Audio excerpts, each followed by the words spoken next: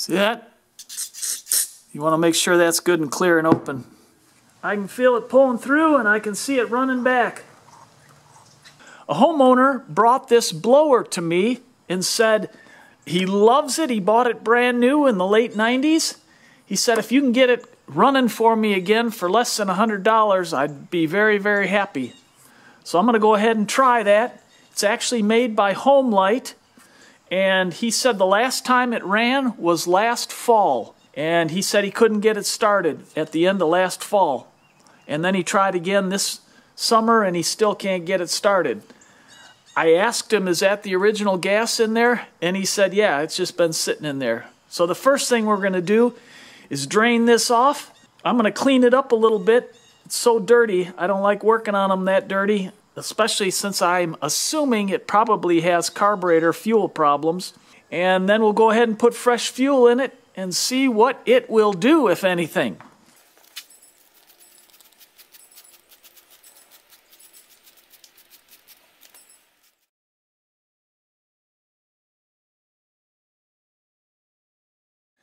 Much better. Now I can see what I'm doing. Nice and clean, don't have to fight with the grease. Now one thing when you're cleaning something, especially spraying water, you want to keep it out of the carburetor. This is all sealed except for on the bottom, and out of the exhaust. And I did my best to do that. Now let's drain the old fuel out, put some new in and see if it'll start. Doesn't look bad at all. But that ethanol, oh, he did say he runs ethanol-free gas in here. So that'll make a big difference. I'm really glad that I thought of that because otherwise this thing could really be a mess. And there could be water from condensation in the old gas. So it's always good to drain that out. Now he did say he had some sort of problem with the air filter, and I guess he put a screw in here to keep the cover on. Oh, oh, oh, oh, oh. And that's a greasy, filthy mess in there. I don't know what he's got going. Wow. I guess that's his whole homemade concoction. That might be a little too much having two. Might just want one of these in there. I'll go ahead and clean that up. Looks like he had to do something special here too with the...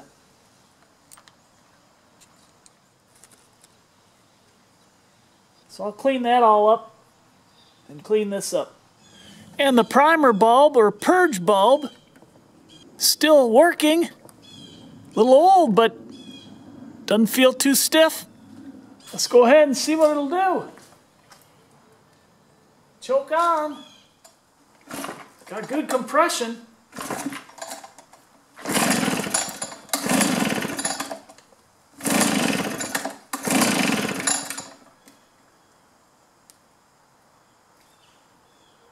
I'll go half choke. No choke. I'm at about half throttle. Oh! I thought that was just a kill button, but it's actually a switch. So I think I had it switched off.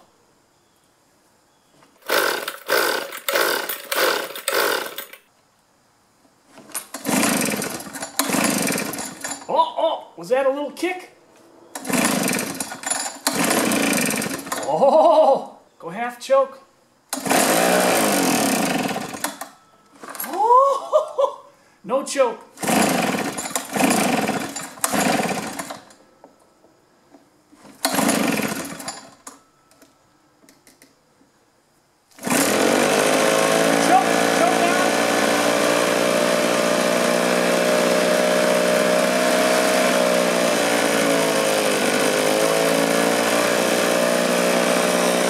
With the choke, but it wants to quit if I take the choke off.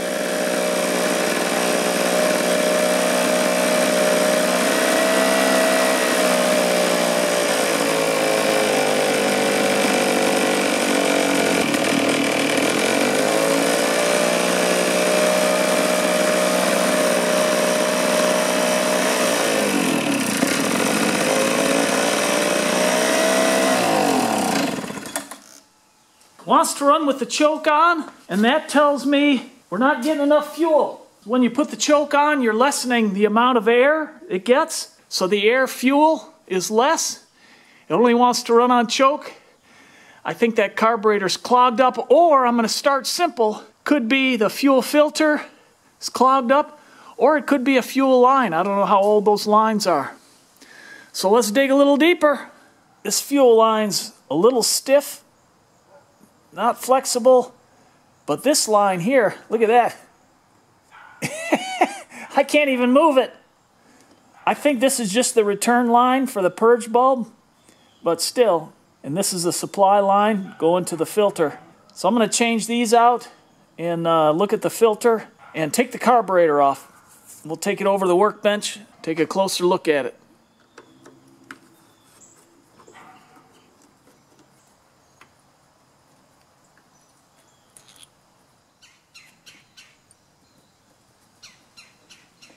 When I break fuel lines off, you don't want to just pull them off or pry them off. Especially this is a plastic connector here.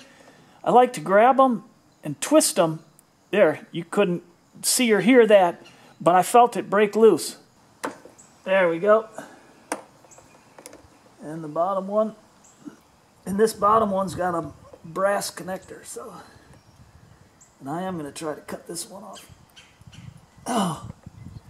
Well, that's hard. Hard as a rock. And now we got to take the throttle cable off. And to take this off on this style, you just push forward and then it pulls out. Now I'm going to clean up that carburetor anyways, but I want to go ahead and check the fuel filter. Maybe he's never changed that in the life of this thing too. And the easiest way to pull it out might be through here.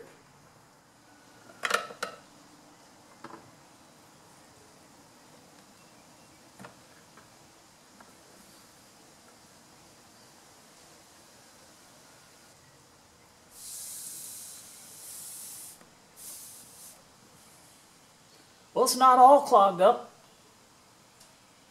We'll take this over to the workbench too. And actually the fuel line down here is good. And up here it's just a little stiff. But this one back here, it doesn't even bend. That's no good at all. There we go. Well, you can put a little filter on that. And this is just the little return line. When you push the prime bulb, it circulates the fuel through and dumps it back in the tank. And then this side obviously was the filter, and that's the supply line to the carburetor.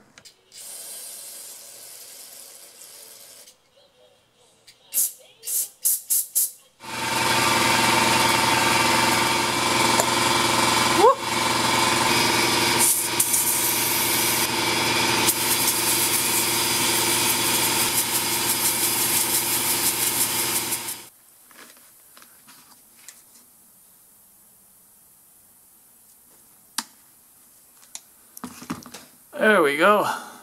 Fresh, flexible.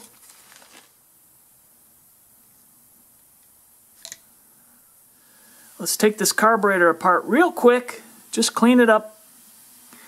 And then we'll put it back together. You want to be careful taking these apart. If you're not putting a gasket kit in it, you don't want to tear these. The diaphragm in this carburetor might be stiff. And then we're either have to get a rebuild kit or a different carburetor.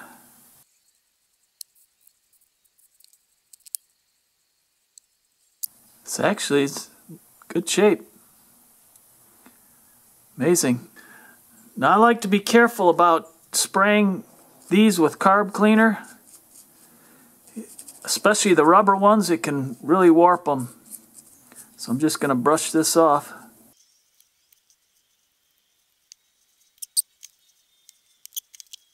There we got it off. Hard as a rock. Now here's the diaphragm. Oh, look at that. Nice and flexible. Wow. Wow. Very nice. This bulb's nice and flexible. No cracks in it.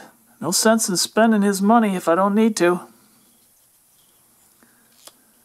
And that's super easy to change out if he needs to. Again, you want to be a little careful around these rubber parts with the carb cleaner. This is not in bad shape at all, so I'm going to carefully take this off because we got our needle valve underneath there.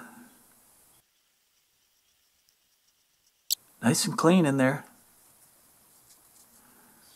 And like I said, this is in great shape. Must be that ethanol-free fuel he's using. Good testament to that. Let's go ahead and take the needle out. The needle's right under there. You just take this screw out. And I like to hold this. There's a spring underneath here. When I take this off, I want to hold that so the spring doesn't shoot off and I lose it. And you got to be careful. You can strip these, and then you're not getting them out. There we go. Now I want to hold this, hold the spring.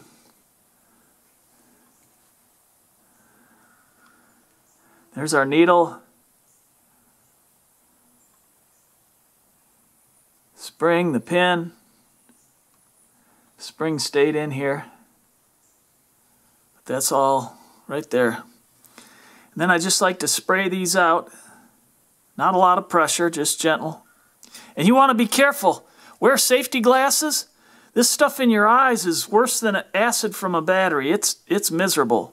I've done it many times.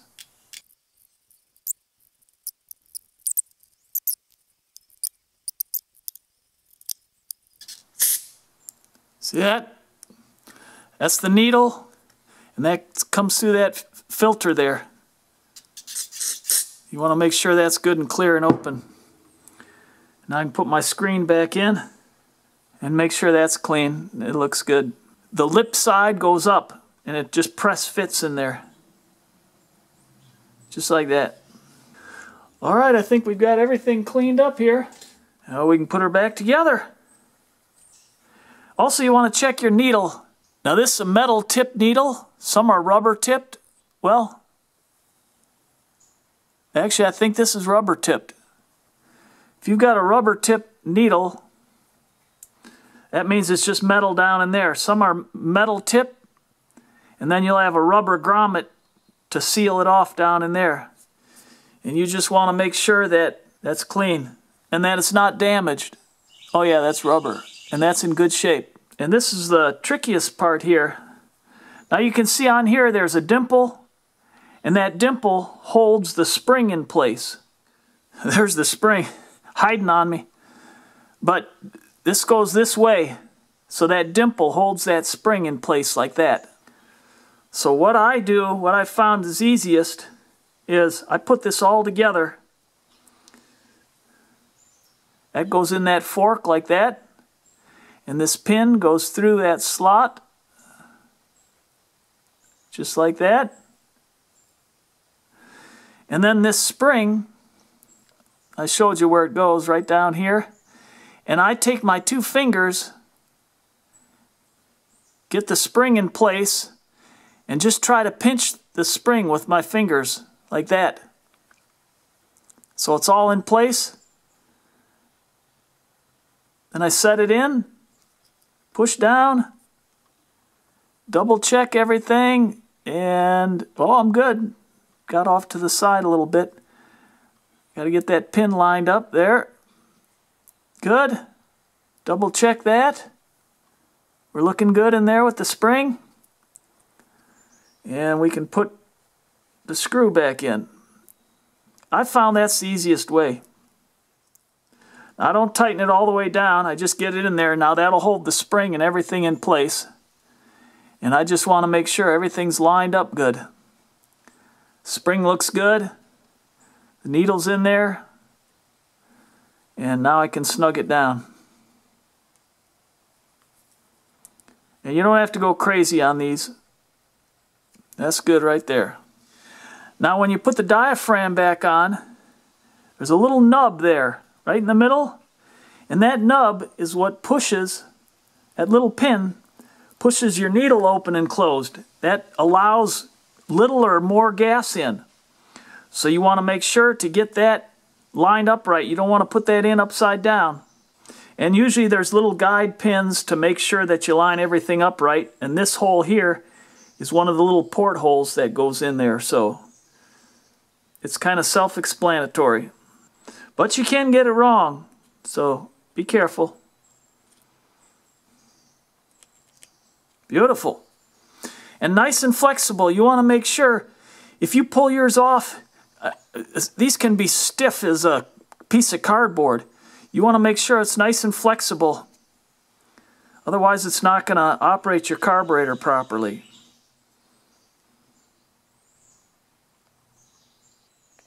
You want to get these nice and snug. You don't want any air leaks in your carburetor.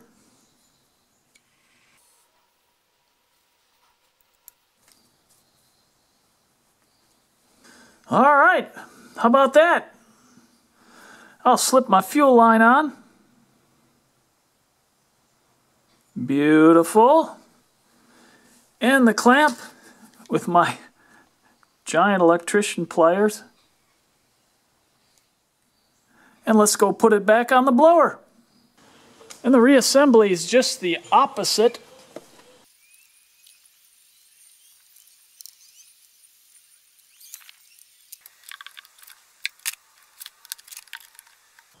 And this screw here only controls the idle speed. That's not an adjustment screw for the carburetor. There aren't any on this. Okay, we're just about ready to try it again. Prime it.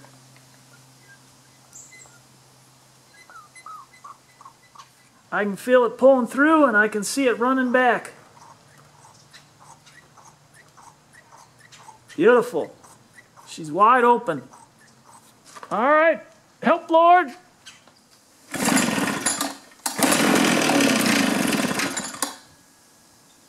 Choke on. I'm going to go half choke.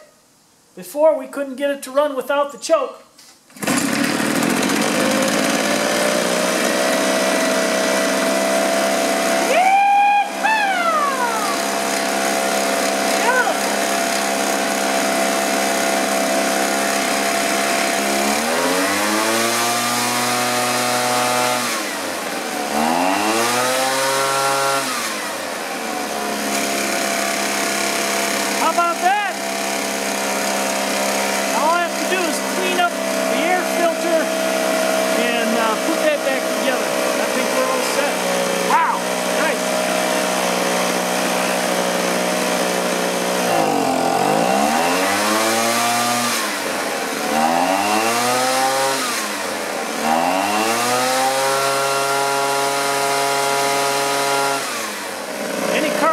Adjustment you want to do with the air filter on.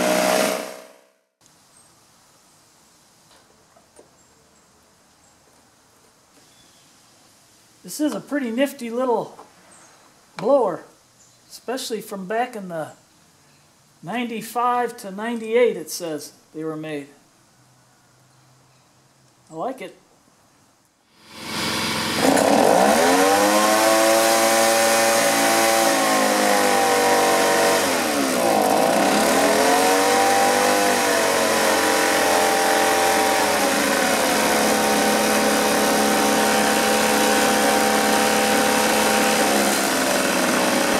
That's idling a little high, so I'll turn it down, but maybe he likes it there.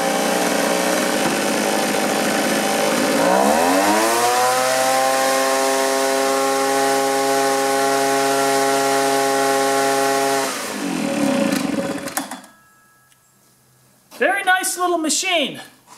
If this video was a help to you, give it a thumbs up. If you haven't already, please consider subscribing. And I look forward to helping you with other projects online.